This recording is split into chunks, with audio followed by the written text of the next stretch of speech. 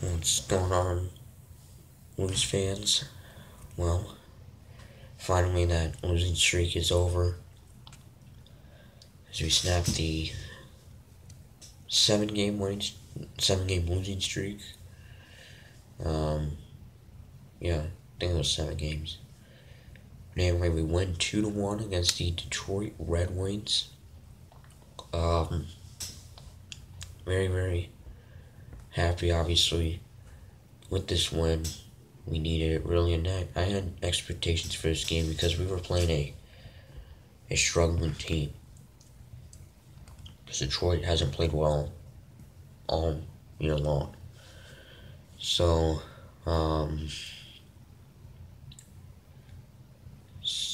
after a scoreless first period, we would take a 1-0 lead on a goal by Scotty Upshall, his 7th of the year at 1:12 of the second period, to put us up 1-0.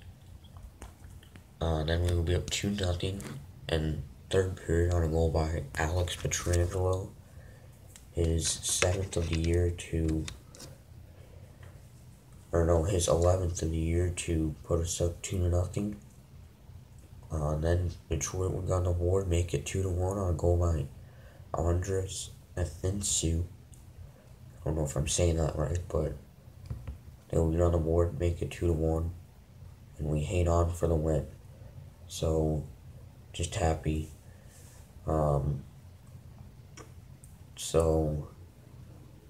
Carter Hutton, very, very solid in this game. Made 35 saves, I believe, and he was brilliant.